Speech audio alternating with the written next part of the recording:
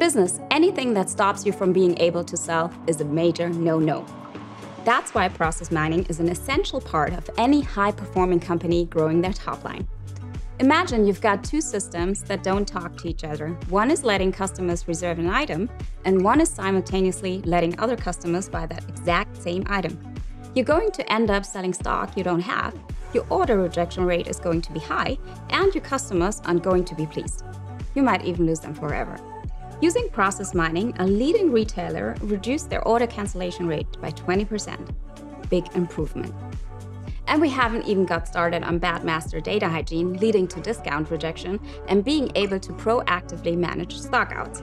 These all directly affect your ability to sell and the customer experience, which in turn increases repeat visits and loyalty.